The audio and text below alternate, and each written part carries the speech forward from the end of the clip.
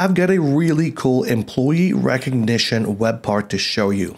This is completely free and you can implement this on your site today. I'm going to show you how to set this thing up, where it came from, and how it works. Let's get into it.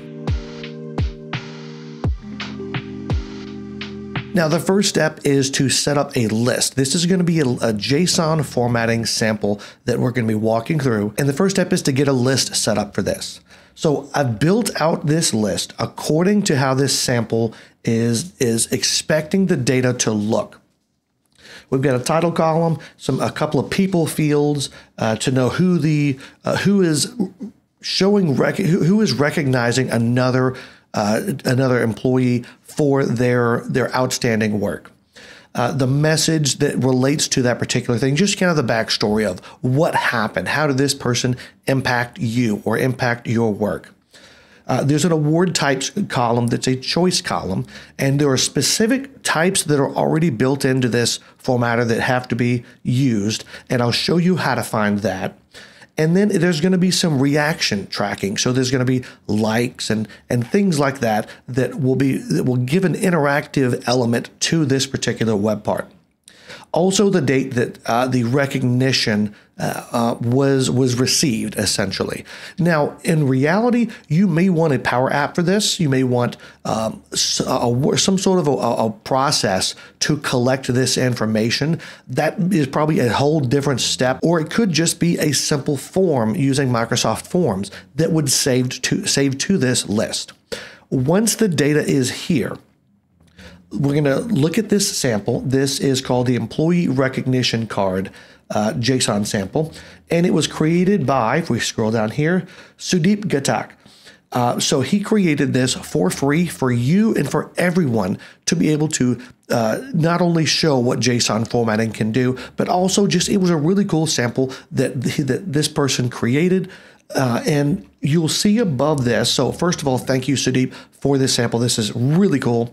And you'll see above it, here's all those list columns that I created. You'll see the column name and the column type. Now, the columns, as you're creating them, do need to match exactly this. Obviously, the title column already exists, but the rest of these you'll want to create on a list with these data types. Then you'll just populate it with some test data so you can see what this looks like. Then if we go back up to the top, and if as an alternate method to creating these manually, there is in the assets folder, there is a PowerShell script so that it will build out everything for you. So you could speed this process up.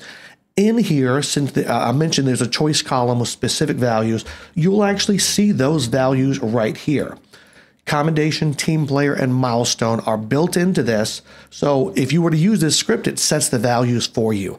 If you were to create these columns manually, then just remember that those are the three choice columns that you have to work with without adding additional functionality yourself in the JSON formatter. But once you've done that, we'll go to the JSON file. This is the actual code we need to create the custom view that we'll use in our web part. In here is all the JSON that actually makes this thing work. What you need to do is on the top right corner, you'll see a copy raw file button. We're going to click on this so it copies all of this into the clipboard. Then back on our list, we'll create a new view. We can call this award view. We can just keep this as a list view because we're just going to be changing all of this anyway. We do want this to be a public view. Click on create. And now we've got our custom view. Now we'll actually start changing this. I don't recommend changing the all items view because you do need to be able to go back and maybe manipulate this data some or change it. And that all items view is really going to be necessary for that part. But we'll click the down arrow next to our new view, go to Format Current View, and then down to Advanced Mode. Now we can stretch this out a little bit. And all we're going to do is select everything that's in here, delete it, and then we'll paste in all of that code that was in our clipboard. If we click you can click Preview to see how this is going to look, but definitely click the Save button, and then close this panel, and now you'll see how this is going to look on a page. So really, really nice. I won't even show you these buttons yet and how they're going to work, because I want to add this to a page first. So let's go back to the home page of this site, and we'll edit this, and we'll add in a new section. I think this would look nice with let me add a section, maybe a 1/3 right section. And now to add this, we're going to be adding a list web part, because this is a list that we're working with. We'll add in the list here, which is called recognition. And then we need to edit the properties. We need to change the view to award view. And then for this type of thing, I usually want to hide the command bar and the see all button. So once we do that, we can click apply and republish the page. And now we've got those items here. Now there is a scroll bar here, so maybe you could play around with the type of section this goes in. What if we were to change this to 2 columns? That looks better. So we don't have a scroll bar now. So now you could have, if you wanted it in a 1/3, right, you would just need to tweak the width a little bit in that JSON formatter to shrink it down, make it a little bit more narrow to fit in there. But definitely looks good here. And we could change the title of this from maybe just recognition to employee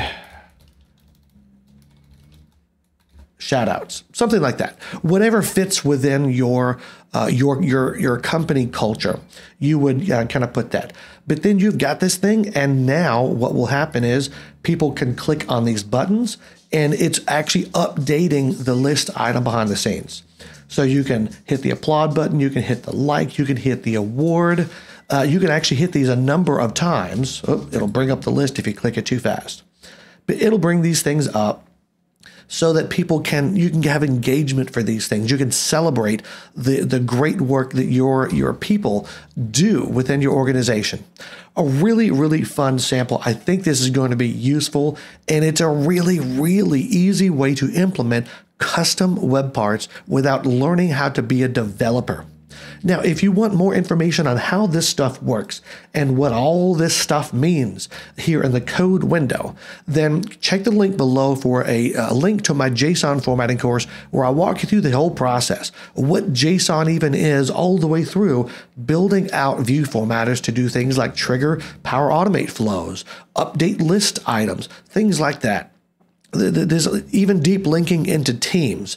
There's a lot of great functionality that you can do, and you can take that knowledge and you can customize this even more and make it your own. So all of those things are going to be possible. Check that link in the description below. And if you want to see another great JSON formatting example, then click or tap the screen, and I'll see you over there.